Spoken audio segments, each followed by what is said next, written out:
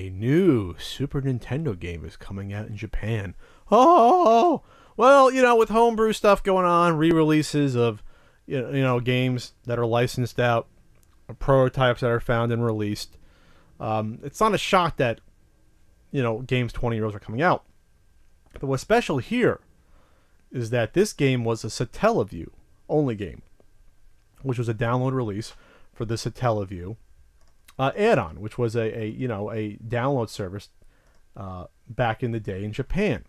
So the game, oh my god, I gotta try to pronounce this name.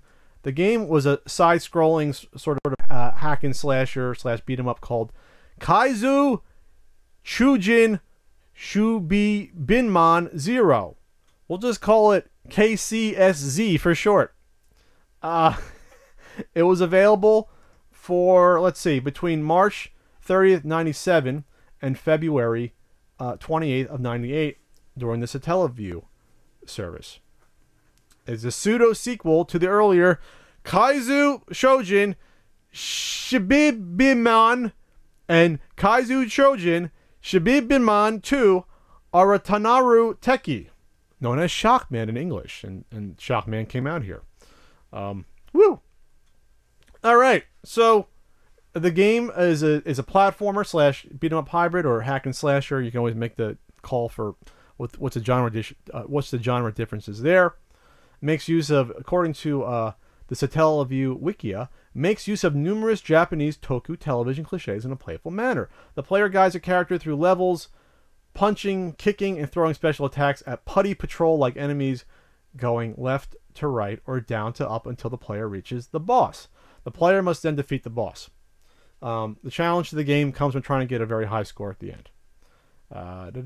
Trying to reach number 1 is speculated to have been a competitive event between Satellaview players that would result in the award of prizes. It's easy to pick up and play, especially for casual gamers. So that's cool.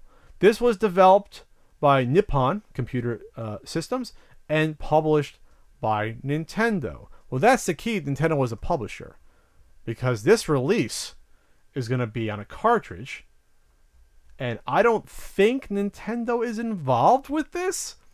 So I don't know if there's going to be a cease and desist coming or not. But yeah, it's going to be released in a Super Famicom cart with the sort of VHS style box that Super Famicom games had.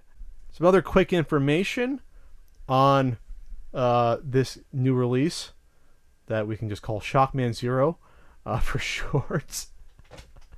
It looks like, yeah, it looks like the Nintendo no longer has the publishing rights. They should be okay, it looks like.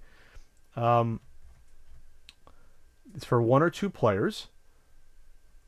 And it's interesting is that the description, this product is a game cassette that can be enjoyed on 16-bit game machines that are SFC/SFC compatible, which means Super Famicom. The remodeled town Shubibinman Zero is a comical and fantastic action game that could be only enjoyed with satellite broadcasting game delivery about 20 years ago. It's Ruby and Azuki. They're the ones fighting to protect the town from the BB team aiming for world conquest. Like before, it's like a side-scrolling with a beat-em-up. It looks like some platforming elements. It's 2-player simultaneous action. This may not operate on a certain Super Famicom or Super Famicom compatible machine. It may not operate depending upon manufacturing time. What? I guess they're just putting that in as a disclaimer, just in case you have your Super Famicom or Super Nintendo, or maybe have a weird clone console. If it doesn't work, they can get away with it, I'm guessing. Let me translate the page on 4gamer.net right here. The game is going to be released late June 2017. Limited quantity. Suggested retail price of 7,000 yen, just about, which, if we do the math, is equal to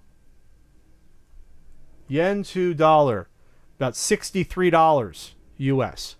So probably the price of a new Super Famicom game back in the late 90s. That's how much you're going to be paying for this download title. So I've never played this before. The graphics look cute. I think it's interesting that a game like this that no one had a chance to buy back then. Hell, we didn't have a chance to even know about it here in North America. Now you have a chance to do that. Which means it leads me to another point about probably the most important Satellaview game. We talked about the Kirby ones before and how they're trying to find a couple of those to preserve them on the download carts that that you would get for the Satellaview games. How about the Legend of Zelda ones and getting those backed up or available to play? What if Nintendo even just put out on Virtual Console the Satellaview Link to the Past games? That would be amazing. They're not going to put it on a cartridge, but what if they did that? I think that would be huge news in the mainstream gaming world, not just for us weirdo retro gamers. So if you can go on Amazon, you could somehow order this. I guess Nintendo doesn't have the rights to this anymore in terms of publishing, I'm guessing. You can go on right now. The product will be released on June 30th. I can buy the Amazon Limited Edition or the No Limitation Edition, which is 1,000 yen less. So that would cost roughly, I guess, $50-something instead of 63. What's the difference? I don't know.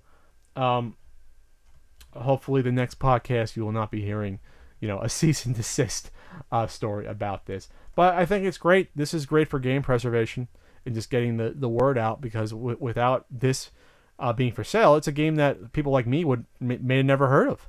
May have never heard of this, unique, obscure Satellaview game.